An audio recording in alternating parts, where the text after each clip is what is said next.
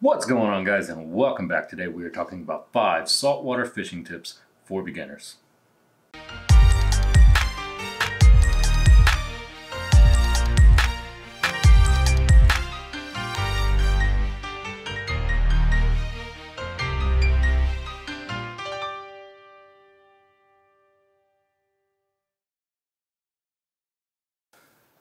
Alright, regardless if you're a freshwater fisherman who is transitioning into saltwater fishing, or if you're new to fishing in general and you're just starting with saltwater fishing, hopefully these tips will help you on your journey to becoming a better saltwater fisherman. Alright, number 5 is target specific fish. Now, I get a lot of questions and a lot of messages from people asking for advice or tips on how to catch more fish in saltwater. And one of the first things that I ask everybody is, what kind of fish are you trying to catch? What are you specifically trying to catch? And most people reply back and they say, you know what, I don't care. I'm just struggling to catch fish in saltwater. I just want to catch more fish. And that, unfortunately, is part of the problem. It's kind of like going to a car dealership and asking to buy a car. And when the salesman asks you, what kind of car would you like? You say, I don't care. I'm just here for a car. It's too broad of information to really get you what you want. On top of that, if you are actively searching for tips and information on catching fish, you're going to have a lot more success finding information on specific fish. There are tons and tons of resources and articles and books and videos on how to catch redfish or how to catch trout or how to catch flounder, but there's not a whole lot of information on how to catch fish in saltwater. It's just too broad. Now in Galveston, there are 3 major fish that we target, and that's redfish, trout, and flounder. Now each one of those fish, you're going to have to fish for differently. So I really suggest that you go after one fish, you target one specific fish. Let's say that it's redfish. And after you kind of learn quite a bit about that, then switch. Start learning about how to catch trout. And over time, with all of that information and that knowledge, you're going to learn how to target each one of those fish individually and catch a lot more of them. Now, besides the 3 major inshore fish, the redfish, the trout, and the flounder, some people like to go and try to catch sharks. Some people like to go offshore and catch other species of fish that way. And so, depending on what fish you're targeting, you're also going to need different fishing gear. Some things need to be heavier, some things need to be lighter, which brings us to our next point, and that is fishing gear. Number 4 is fishing gear.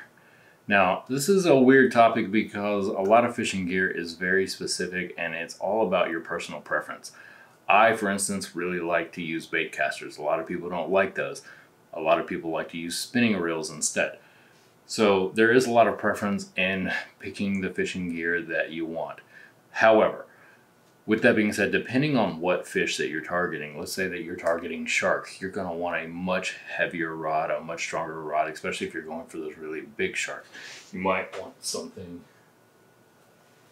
like this, a rod that has a ton of power, a ton of strength, a reel that has a lot of power, stronger line, and that's the kind of gear that you're going to want to go with. Now, if you're doing inshore fishing, chances are you're going to want something more like this. Now, I've gone over this rod and this reel in my past videos. This is the Cajun Custom rod, the Cajun Coastal, and this is my new Shimano DC, which I absolutely love, by the way. But this is something that you would want. This is the kind of setup that you're going to want for inshore fishing. This is great for flounder, it's great for trout, it's great for redfish, and really, this is my setup. Now, I like to use medium or medium light power rods with fast action, especially if I'm targeting trout and flounder. Now, if I'm specifically targeting redfish, I may jump up to something a little bit heavier power. Now, I will say, if you're doing regular saltwater fishing, you're going to want to get a saltwater reel, a saltwater rated reel. The components in saltwater reels are different than freshwater reels, and they help against the breakdown and the corrosion and the rusting that saltwater is really known for, and it can really damage freshwater reels really quickly. They're just not going to hold up as well as saltwater rated reels. With that being said, those can break down as well. In fact, Every single time I go fishing, when I come back, I always wash all my reels and my rods down with fresh water, and you'd be surprised at how long those reels will last just by doing that, just by spraying them with fresh water, cleaning them out, and they'll last a really, really long time with next to no maintenance at all. Number 3 is bait. Now, there's a lot of different things that you can do with the type of bait that you're using. You can go live or you can go artificial. If you're fishing for sharks, let's say in the surf, or even some of those really, really big bull reds, you're going to want to use live bait. That's just your better option. Most sharks aren't going to mess with artificial. I know it's possible to catch them. I have caught them on artificial, but it's very, very rare. Now, if you're fishing for those inshore fish, your redfish, your trout, your flounder, live bait absolutely works. In fact, I've said a few times that one of the best baits that you can use to catch trout in the summer is live croaker. Now, you can also catch redfish and you can catch flounder on that as well. Now, if I'm searching for some of those big bull reds, sometimes I'll use cut bait or things like that, and that works really, really well also. You can also use live shrimp. I don't personally use live or dead shrimp pretty much ever because I want to avoid catching a lot of the trash fish like your whiting and your croaker and your catfish and everything else that in the ocean that bites live shrimp, which is pretty much everything. So I avoid shrimp pretty much at all costs. If I'm using live bait, it's generally going to be croaker or cut mullet or crab. That's pretty much it. Those 3 things I can catch redfish, trout, and flounder on pretty easily. But me personally, I generally like to use artificial. I did an entire video on why I like artificial better than I like live. Now it's all preference. Some people really, really like using live bait. Some people only use artificial. I'm one of those people that use artificial 99% of the time. I just like it better. I have a lot more options. Now, if you are using artificial for those game fish that we search for in Galveston, because you have a lot more options, you also have to learn a lot more about each individual fish. Like I mentioned before, if you're targeting specific fish, for instance, if you're targeting flounder, they're going to be on the bottom. So you're going to want to drag whatever artificial you're using, kind of bounce it across the bottom. That's how you're going to catch those flounder. Same thing with redfish. A lot of redfish are going to be in those shallow waters, so you're going to want to fish shallower waters. You're going to want to, in those deeper areas, you're going to want to do the same thing. You want to bounce it across the bottom. You can catch flounder and redfish with the same setup and the same presentation. Trout, on the other hand, generally like deeper water. They like the guts. They like to sit in that. So on trout, I generally use either top waters or I'm moving my artificial, my paddle tails and things like that much quicker through the water to keep them bouncing up towards the surface. But you've got to figure out, again, what fish you're targeting, what baits and what artificials you'd like to use best for that fish, and that's just how you learn.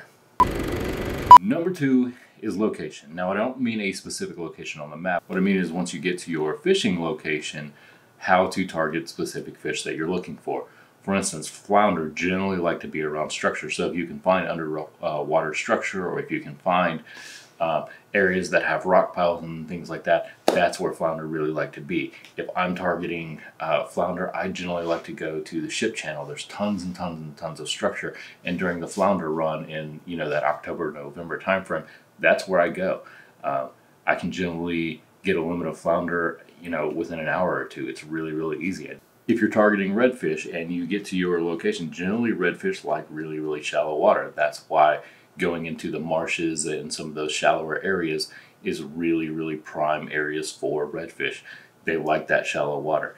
Even if you're wading and you're in deeper water, generally you want to fish the grass line in that area that's closer to the shoreline, because that's where redfish are going to be targeting bait. Now, trout, on the other hand, they generally like deeper water. So I like, when I'm chasing trout, to get to that much deeper water. And sometimes you can catch smaller trout in shallower water, but generally the bigger trout that I'm really looking for are going to be much, much deeper. That's where I go. They also like to sit in those guts and kind of ambush fish.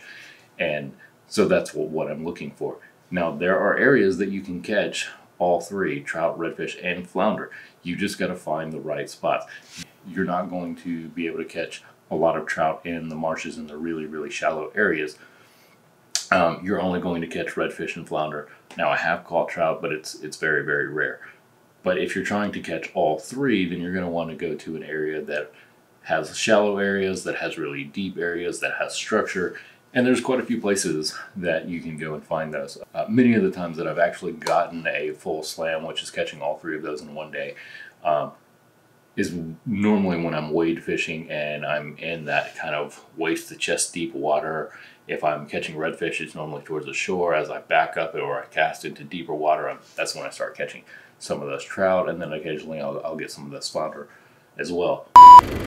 Number one is learning fishing conditions. That's the outside conditions. That includes the weather, and it includes tidal changes and the major and minor feeding periods and all of that. And once you start to learn a lot of that, you can start targeting fish a lot easier.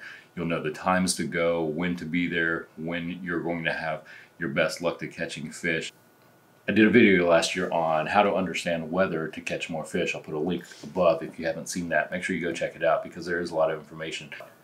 When it comes to conditions, you need to learn weather conditions, and that is probably the most helpful tip when it comes to learning to target certain fish and learning to catch more fish in saltwater.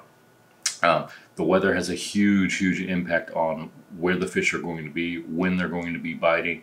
There's a lot that goes into the weather. When you have certain winds, fish are generally going to stack up on certain areas, and so once you start learning some of that, you'll understand where you need to go or where your starting point is as far as locations. On top of that, if you're watching things like tidal movements are great, especially if you're in those the marshes and in the bays where you have inlets and outlets, because when the tidal changes, you're going to have a lot of water running in and out of those areas. And when that happens, so do fish. And so those are really good areas to kind of wade or kayak to or things like that, because it's just one of those prime locations where fish are definitely going to be moving in and out during those tidal periods. So make sure you check out the tide charts. You can get those at pretty much any bait shop. Those are also online. I have a lot of apps that I use to watch the tides. Now, every single day, you're also going to have a major and minor feeding period. Make sure that you watch those. There are a ton of apps that tell you exactly when those major and minor feeding periods are going to be. And if you kind of calculate when you're going to be there or when you need to get there so that you're hitting those major and minor feedings, you're going to catch more fish.